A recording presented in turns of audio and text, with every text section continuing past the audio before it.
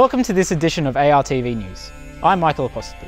And I'm Aurali Watt. The worldwide exhibition Search and 30, Then, Now, Next Story of India Woven in Thread is being welcomed this month at the Melbourne Museum. Search and 30 showcases 75 handmade textiles made by contemporary Indian designers to celebrate the country's 75th anniversary of independence.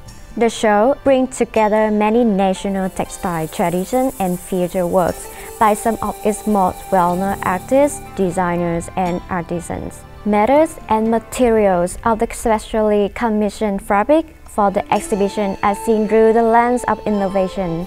Visit the Melbourne Museum to see 75 masterpieces influenced by Indian culture. For more information, please visit the website museumvictoria.com.au. Melbourne Fashion Week is a celebration of Melbourne's best designers and creatives who help to position Melbourne as Australia's fashion capital. This year's program supports the best in Australian fashion, including runways in uninspected and impressive locations, talks with experts, hands-on workshops, pop-up fashion moments, immersive experiences, and more. Melburnians can learn about the circular fashion economy and local manufacturing, as well as enjoying dining, bar and coffee culture, the way of Melbourne life. Festival also has an array of exclusive wine and dine offers from some of Melbourne's favourite restaurants. The Melbourne Fashion Week runs from the 23rd to the 29th of October.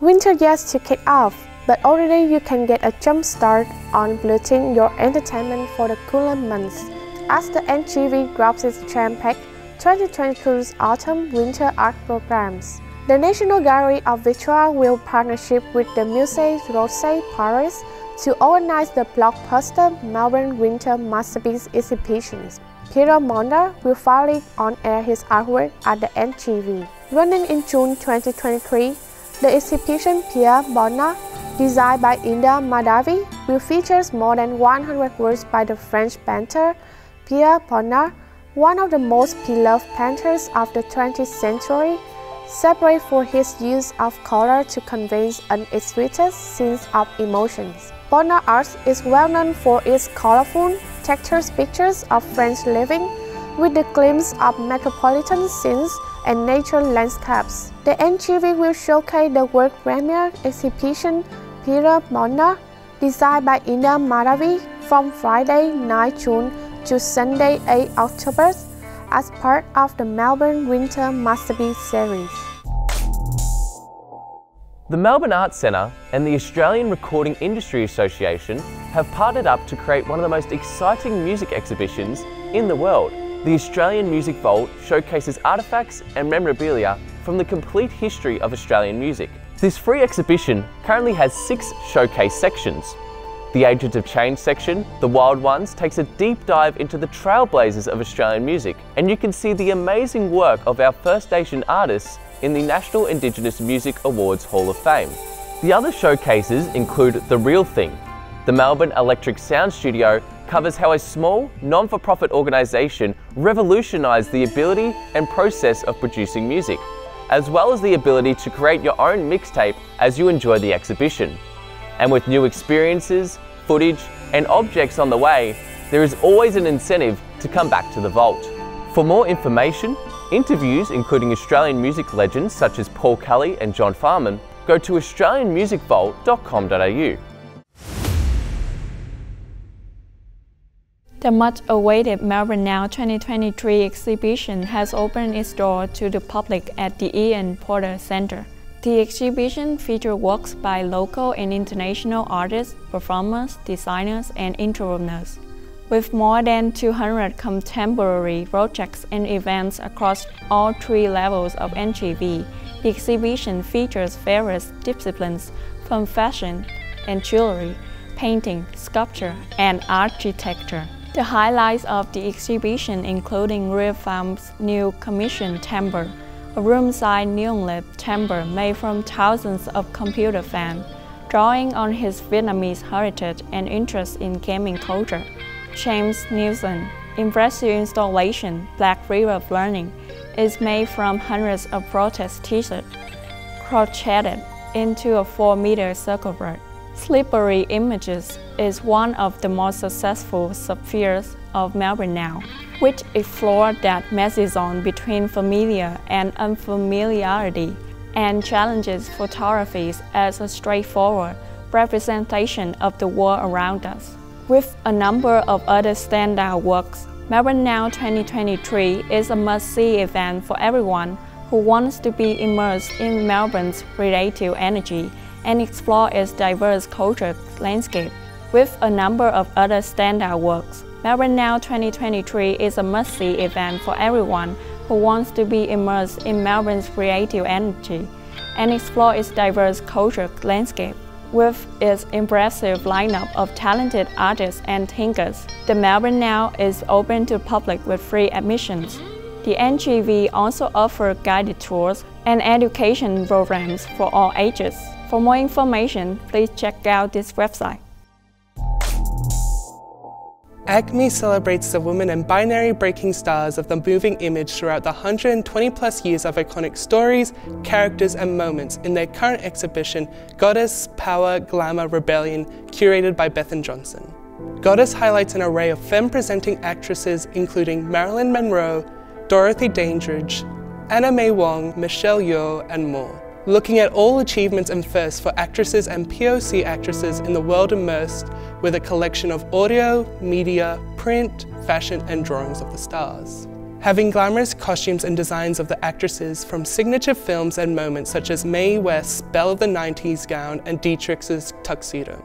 Within the exhibition there is an AI, AR and 3D graphic interactive experience called Goddess in the Machine, built by a team of AI and 3D artists as well as software developers. Don yourself a new mask in the future of speculated ideal beauty influenced by technology, as the piece allows you to try different AR filters and adjust them to challenge Hollywood's ideals of traditional beauty.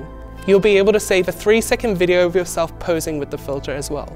ACME is running multiple events alongside the exhibition in May. Goddess Nights is an after-dark version of Goddess with live music and performances from femme-focused artists. These include house and disco artist DJ J-Net, alternative R&B artist CD, hip-hop artist Pookie, and G-Quam and electronic artist Abatonye. In celebration of Goddess, they'll be playing a select program of gender-bending and gender-defying films on Goddess Sundays. This event is held in the ACME Cinemas and will play the 1996 film The Watermelon Woman, directed by Cheryl Dunye, 2019 film Emma, directed by Pablo Larraín, 1992 film Orlando, directed by Sally Porter, and 2006 film Sakuran, directed by Mika Ninagawa. They will also be running curated, audio-described and Auslan tours for the exhibition. To get more information and tickets, head to the ACME website.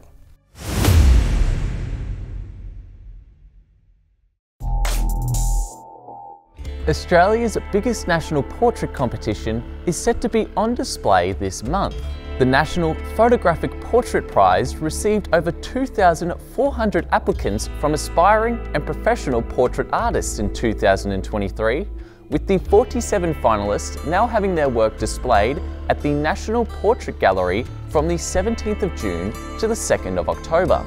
The winner of this prestigious competition, which has been running since 2007, will be announced on the launch day of the exhibition and will receive $30,000 from the National Portrait Gallery and $20,000 worth of equipment from Canon Australia. The winner will join an exclusive club of other artists that have won this prestigious award. This includes last year's winner, Wayne Quillman for Silent Strength, Lee Grant's photo of social housing worker Charlie that took top honours in 2018, and of course the inaugural winner in 2007 of Robert Scott Mitchell for the Lindy Lee photo called Birth and Death. The winner will be decided by National Portrait Gallery Senior Advisor Joanna Gilmore, Director of the Centre for Contemporary Photography Daniel Bokia Smith, and critically acclaimed photo media artist Tamara Dean. They will be tasked with picking the portrait that showcases the themes and characteristics of their chosen person through their artwork.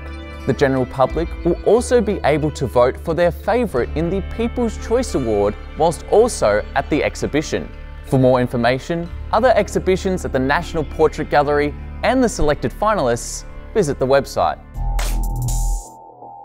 At this dynamite exhibition, we may marvel at the world's most complete Triceratops skeleton. Horridus the Triceratops has arrived at Melbourne Museum, where visitors can see the massive dinosaur as part of the stunning display. Triceratops, Fate of the Dinosaurs, takes across 2 levels of Melbourne Museum in an exhibition that follows the evolution of dinosaurs through the eyes of Horridus, a Triceratops. Horridus, the most intact Triceratops skeleton in the world, will also be on display as part of the exhibition.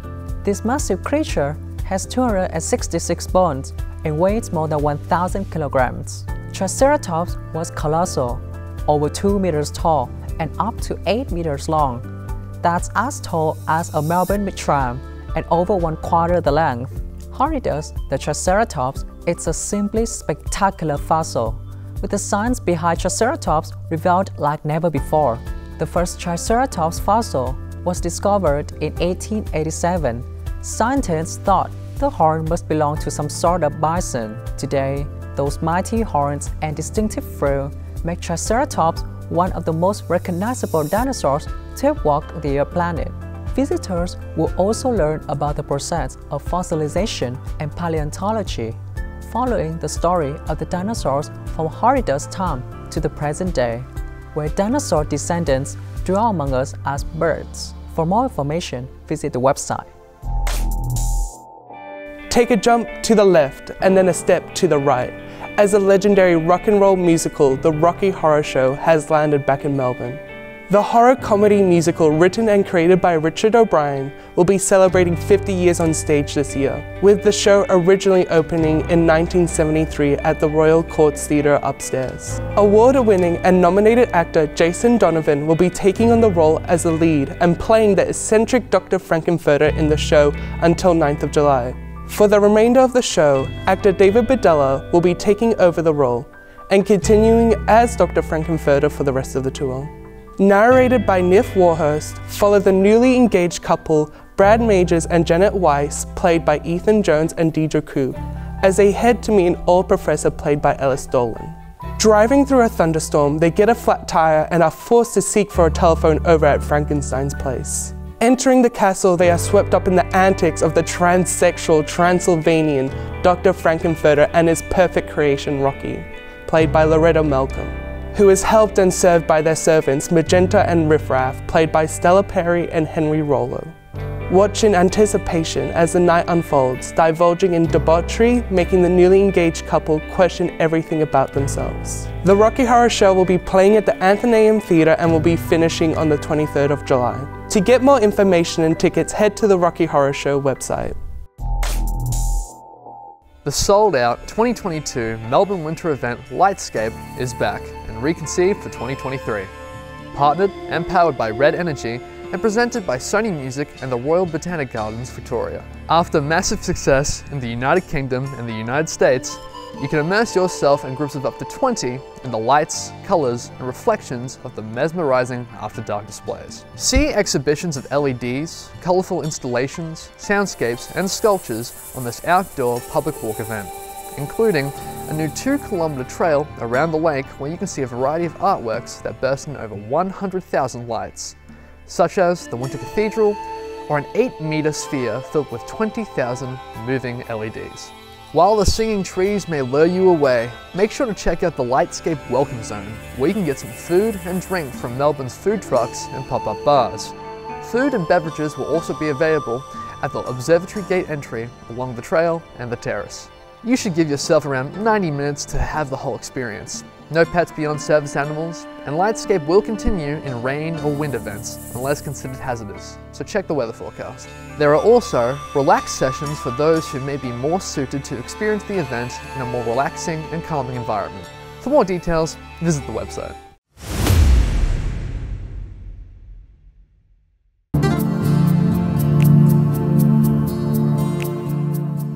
Symbols may not be at the front of our thoughts that often, but they have been a definitive source of communication since early mankind. Often, the association with a symbol was all early man needed. A sign representing an idea or an object was all it took to communicate. So it makes sense that symbols became a part of our universal language. Given the ancients' respect and values placed on the planets, it is not surprising that symbols were created to represent what were considered the heavenly bodies within the universe. From the confidence of Jupiter to the beauty of Venus, each planet has been given its own symbolic meaning. The fact that the ancients introduced astrology symbols as part of our universal language so many years ago makes perfect sense. The amount of respect given to the stars since man first arrived has never been and will never be equal. Astrology symbols represent a variety of characteristics and influences from each of the signs. From the confidence of the Aries ram to the balance of Libra's scales, each sign has its own symbol for a purpose.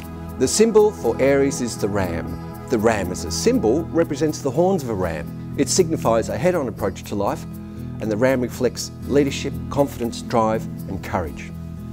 The symbol for Taurus is the bull. The bull as a symbol represents the head and the horns of a bull. It signifies a sturdy approach to life. The bull reflects strength, power, stamina and resolution. The symbol for Gemini is the twins. The twins as a symbol shows two lines joined together. The twins reflect intellect, creativity, interaction, adaptability and liberty. The symbol for Cancer is the crab.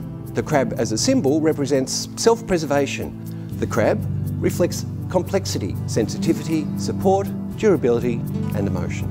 The symbol for Leo is the lion. The lion as a symbol represents the mane of the lion. The lion reflects leadership, nobility, strength, courage and pride. The symbol for Virgo is the virgin.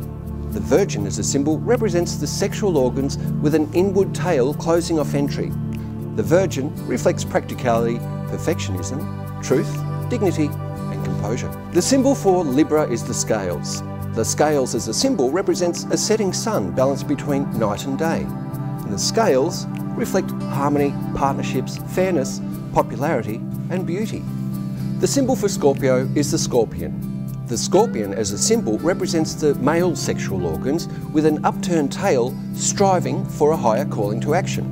And the scorpion reflects intensity, inspiration, assertiveness and purpose. The symbol for Sagittarius is the archer. The arrow as a symbol represents the drawn arrow of the archer. The arrow reflects bravery, direction, focus, poise and thought. The symbol for Capricorn is the goat. The goat as a symbol represents the beard of the goat, as in the V, and the tail of a fish.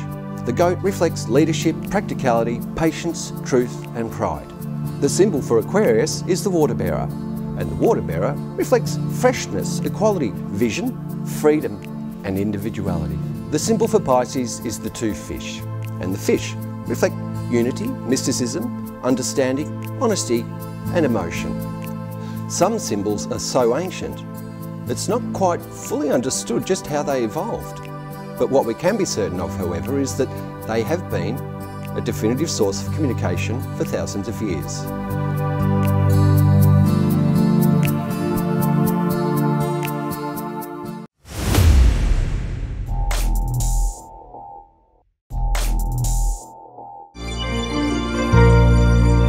Welcome to the show, Diego. Hello. You join us from, well, all the way from Mexico. You were born in Guadalajara, you're now in Melbourne, and your work kind of revolves a bit around monsters and a bit of the supernatural semantics. Can you speak more about what that means? So I am post-Catholic, which means that I don't believe in anything, but I heavily engage with the Judeo-Christian imagination. So at least as far as my work goes, I tend to gravitate towards things that help us reflect on how we use images to divide ourselves from others, so people from other places, different beliefs. So I have a strong commitment to those kind of images. Right, and I remember reading something about this video that was then translated and with Santa Claus, correct? Yes, yes. So there's this movie called Santa Claus versus the Devil, and so a big part of the wardrobe was based on the figure of the devil in that movie. And so while I was rewatching it, because I used to showcase it quite often when I was a kid, I realized that they dubbed Santa with an English accent, but they left the Mexican accent of the devil. So that really speaks to kind of how we often use the Gothic imagination to push some people outside of what we consider to be our homes. Interesting. Yeah. And you do a lot of different things. You manage a gallery, you're a writer, you are showcased in the Mars Gallery. What are you currently working on that you're most excited about? Well, so I am doing some writing. I just finished a piece on the role of sound in apparitions of the Virgin Mary. I wrote some catalogue essays. One of them is for an artist in Sydney called Nadia Hernandez, who is from Venezuela. So in one of your past exhibitions at the Mars Gallery, you worked with light. Can you tell us about this installation? Yes, so it was a show about vampires. One of the centerpieces was a coffin made to my measurements, which was actually a light box with an inverted cross on top. And so the idea is that with the vampire, even though they're really, really ancient and nomadic, their tomb always ties them to a place. And there was also other kind of light pieces referencing movies, but yeah, I think the coffin is like the most memorable. The work that's shown behind us, that's part of the April Fool's exhibition, they're photographs of you, but you've done a lot of research behind it, and that's a strong part of your work, correct? Yeah. So, for example, with that photo, something I couldn't understand is why is the devil wearing puffy shorts? You know, it's like, but yeah, it goes back to the medieval jester in the court, and there's this really complex idea of how having a trickster figure that creates kind of like mayhem actually helps to maintain order. And that's what that's the role that the devil plays. So you need someone messing things up to keep everything aligned. Someone was just telling that to me yesterday. Well, they're like, somebody's got to play this role. Exactly, so. Yeah. Art collectors have a very important role to play that they often don't fulfill, because it is their responsibility to help shape careers of younger artists. And they have to do that by exercising their own taste and preferences for themes, contents, and style. But they need to be more proactive in doing that.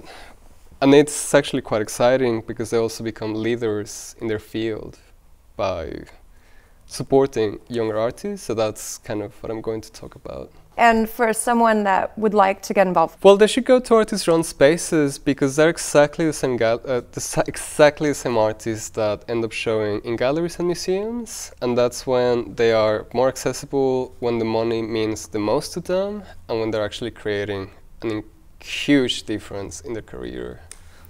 Wonderful. Yeah, so go to artist-run spaces. Artist-run spaces, okay. And one of them is the Mars Gallery. Is there another one that you can note? Well, Mars is a commercial space. Okay. So that's a commercial gallery. I manage 7th Gallery, but there's also Blindside, King's Harry, TCB. So there's a lot of them they can go to. And a really good trick is if you go to a gallery and ask them where to go next, they will tell you. Oh, so you could go on your own art tour by just starting at one gallery and asking for recommendations. Yeah, it's like, it snowballs. Wonderful. Yeah. So people can find you at the Mars Gallery and on your socials? Yes, at Diego is Monster. Great. Yeah. That's all we have for now. Thanks for watching. See you next time.